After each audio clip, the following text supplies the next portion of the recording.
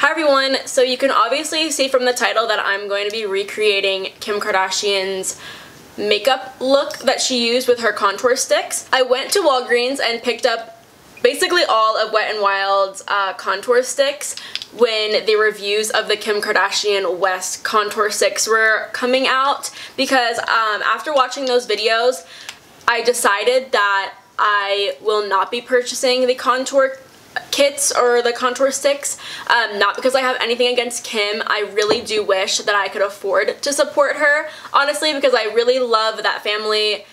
Like, I could go into another video about this, but I really do like that family. I like the Kardashians and I like the Jenners, and for reasons that, you know, like I can talk about another time, but I really do like that family and I wish that I could support her, but I can't afford to spend $48 on a contour kit that doesn't have a great amount of product in it. The amount of product that you're getting is so little that I can't really justify spending that much money on that product right now. And I know that there's probably a lot of other people that are in my place right now, so I wanted to go ahead and try to recreate her entire look using affordable options. And you know, Wet n Wild is like the first brand to come to mind when you think of affordable options at the drugstore. And I have tried these contour sticks before, not the lighter ones, but the regular contouring sticks. I have tried before. I bought them when they were first released back in like January or February or around that time. My sister did take them from me, so I hadn't seen them, so I just repurchased them. I bought them about a week ago and I've been using them basically every day. I really love how they blend out. I love how they look. As you can see, I really did create a beautiful look, and I literally only used the Wet n Wild contour sticks all over my face today, even my lips. I did cheat because you'll see me do this in the video, but you know, you'll see what my lips look like with just the contour sticks. But for me personally, I don't love a really nude look. Like, I don't love a nude lip, so I did go in with Max Spice to kind of, I don't know, it didn't make such a big difference, but it made like a little bit of difference where it added some color back into my skin, which is just, you know, what I wanted or whatever. And I did have my eyebrows on already, and I did put a little bit of mascara on. I don't think Kim put mascara on in her video, but we aren't all blessed to look like Kim, so, you know, you have to do what you gotta do. I did also have the Wet n Wild foundation ready to go because I was gonna put some underneath, but I ended up not even using it. I just went ahead and did it and I completely forgot about it. But I love how the look turned out anyway. My skin is acting pretty well right now, so I didn't really think I needed it. But if you wanted to go in with like a little bit of concealer before you started your contouring and highlighting, that's totally fine. Like, I would recommend doing that because if you have like a little bit more of problem areas. But right now my skin looks pretty good, so I was able to get away with just using the contour sticks, which is so awesome. And I really hope that this video does help you maybe find something interesting or find a new way to use a product, or maybe you really like these contour sticks so you go ahead and get them. And I'm totally not bashing Kim's makeup line. Like, I really do wish that I could support her. My dog is biting the crap out of my hand. Wilma, you have to stop. You have to stop, Wilma. Oh, she's so warm. I really do wish I could support her, but I just can't afford to do that right now. Maybe when she comes out with other things, like I'd really like to see her come out with like lipsticks or something, like brow products maybe, because she has like incredible brows. But maybe down the line I'll be into buying some of that stuff. But that contour kit, I'm just not.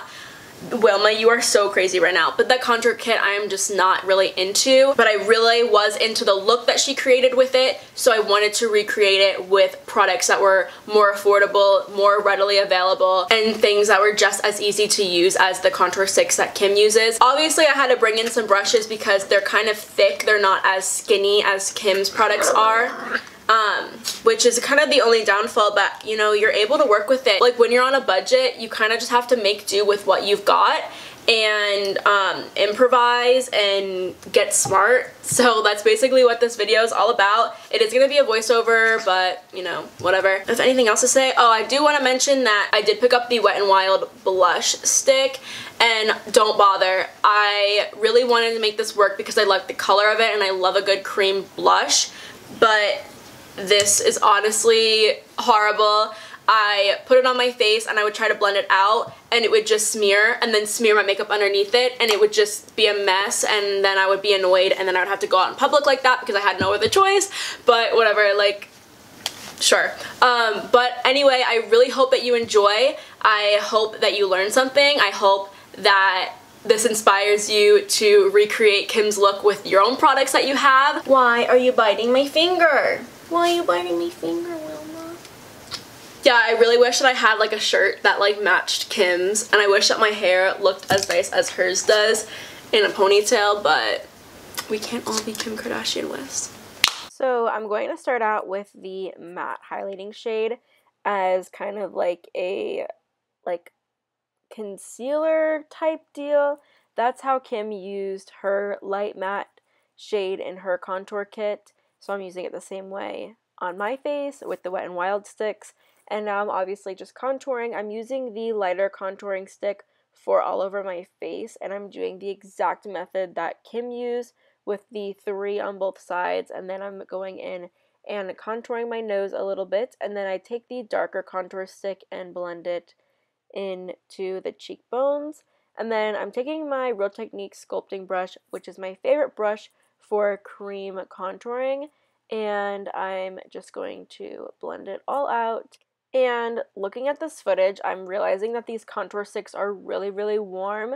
I'm not entirely sure that they would look great on people that are like really pale, but I mean, try it out, see what works for you and stuff. I do think that they have another color anyway, but it was like too light, so I didn't get it. But now I'm just blending out my highlight or my concealer type thing with a different brush, and I go back in with the sculpting brush just because I wanted that area to be a little bit more warm. But the brush that I'm using is actually from Amazon, and it came in a set of brushes for $10, and I have a review about the brushes on my channel, so you can check that out when you're done watching this video, or you can leave this video and watch that video, or whatever you want, or you don't have to watch any of the videos. But I'm just taking my Real Techniques sponge, and I'm going to like blend everything out because that's just what I like to do. And then I clean up my contour a little bit, and then I'm going straight in with my finger and one of the contour sticks and blending it on my eye to kind of just, I don't know, make things a little nicer. I like how it looks, so I'm going to do it a little bit more depth. And now I'm taking a little pencil brush and I am lining my lower lash line with the contour stick. And then I am taking a more shimmery highlighting contour stick and I'm putting it on all the high places of my face. And then I am taking that same brush that we used to blend out the matte highlight, and I'm blending out the shimmer highlight. And what you see me doing now is something that Kim did. She put her contouring stick on her cheeks to kind of give more warmth to the face instead of putting blush on, and I really liked that look, so I did that here. And now I'm putting the contour sticks on my lips. Her contour sticks looked better on her lips, but it could have just been because nudes look better on her. I don't know. I really don't love the look of a really nude lip, but I fix it later, and I mean, some people might like it, so it's really just preference. What I'm doing now is just taking the shimmer highlight and putting it in my inner corner, nothing special. But what I do now is really interesting, and it's something that Kim did. She didn't use a brush because her contour sticks are really thin, so they fit nicely in the waterline. But I took a brush with the matte highlighting shade, and I put it in my waterline just to brighten up the area. And I thought that that was really interesting that Kim did that, so I went ahead and recreated that look, obviously. And then I'm just blending it out with the pencil brush just so it's not very harsh and there's no product on my actual lashes, which happens sometimes. But this is a look so far without adding any mascara or anything. It looks really nice and fresh and whatever. I'm setting my face with a matte setting spray just so I don't get super oily. And then I am just taking some mascara and putting it on my lashes, obviously. But that's just the end of the look. I really hope that you enjoy. I think everything came out really nicely. This is definitely like my go-to look right now. Oh, and here's the little clip of me fixing my lips with Spice Lip Liner by MAC, and I like how it turned out better. But yeah, that's basically all. I really hope that you enjoyed the video, and I'll see you next time.